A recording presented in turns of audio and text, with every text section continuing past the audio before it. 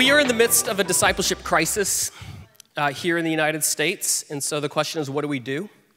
And I think the first thing that we do is we start with what Jesus said we should do, which is we follow the fruit. And I think there are two types of fruit predominantly that we're seeing in the American church right now. The first one is that we see rotten fruit.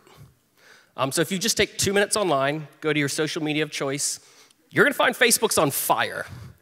And it is littered with comments from people who call themselves Christians whose lives do not look much like the life and the character of Jesus Christ.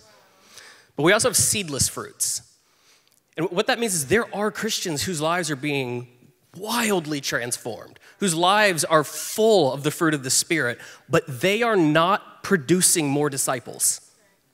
Now, I think this is a little reductive, but I think there is one significant factor in this crisis that is always present, but it's rarely seen. What most churches have done is that they have imported someone else's discipleship strategy or small group model that worked somewhere else. They brought it into their thing, and it never quite took. So it's great that it worked for Andy Stanley in Atlanta, but for, I don't know, like First Church of Awesome in Milwaukee, like those are really different contexts. And so that's why we created the Disciple Making Innovation Lab. So in the lab, churches are gonna create a custom-made discipleship model that is tailored to their church's unique DNA. So it's gonna be their mission, their values, their theology, their context, their convictions. And what it's going to do from the very beginning is it's gonna take those things and it's gonna design that model for both transformation and reproduction. So just practically, this is what it looks like. We get 8 churches together and we form a cohort. And we walk together through this 12-month process for, 12-month and 1 year is redundant. This innovation process, what it does is it takes the seed of reproduction and the seed of transformation, and then it drops it in the unique soil of that church. And what churches walk away with is a homegrown model that looks like them, smells like them, breathes like them. And what we're seeing is that the results are starting to speak for themselves. So the first beta that we started, it started with 6 people. And 7 years later, and 7 generations of disciple makers later, those 6 people turned into 4,500 people, and 41% of them were new Christians. That's what happened to my wife and I. So I think one of the things that's important to understand, this isn't like abstract theory. This is actually for us, this is coming out of like the soil and the texture of our home and our family. So at Catapult, what we've done is we've now run 4 betas in the last 5 years. And we've worked with mega churches, church plants, rural churches, city churches, everything in between. And we've got another cohort that's starting this fall.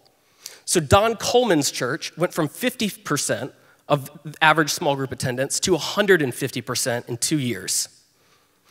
And one of the things that they've seen is 4 generations of disciple makers. And I think we probably all know enough to know that when it comes to creating a discipling culture, there are ripple effects. And so after 1 year in the lab, Johnny Pereira and his church saw a 45% increase in giving, and they have 3 church planting residents. So our vision is that in 10 years, there will be 25 American cities and 5 rural communities that are experiencing a homegrown disciple-making movement. And like me, you probably know that when you see that sort of stuff happen, church planting almost always follows. So what we need to do now is we need to scale it.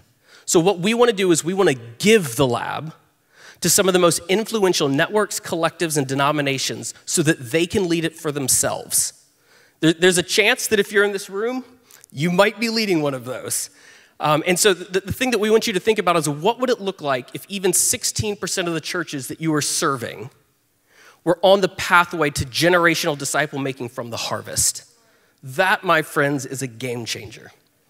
So as you consider investing in our innovation lab, I want to ask you just to do one thing. I want you to watch our 2-minute explainer video that we've created to illustrate our process. So all you have to do is you can come to our booth or you can come to our Q&A. We've got QR codes that we'll pass out for everyone like candy on Halloween. So Dallas Willard said every church needs to be able to answer 2 questions. Number 1, what's our plan for making disciples? And number 2, does our plan work? We need to innovate American discipleship because it hasn't worked in a while.